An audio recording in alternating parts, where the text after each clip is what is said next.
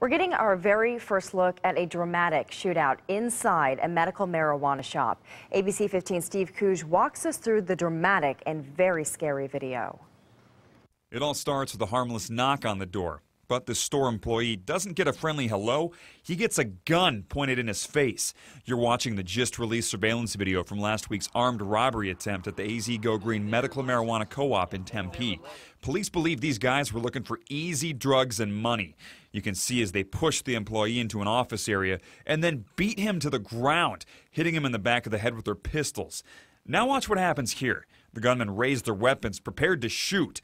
Officers tell us other employees in the marijuana club saw what was going on in the front, so they pulled out their own guns, engaging the robbers in a firefight. Bullets flying sent the robbers running.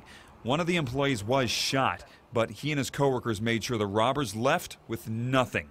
Today, AZ Go Green is closed indefinitely. Their employee is still recovering from his gunshot wound. Tempe police detectives say they have reason to believe illegal drug deals were going down at the medical marijuana club. Police are investigating them with the help of the DEA. We've been paying attention to them.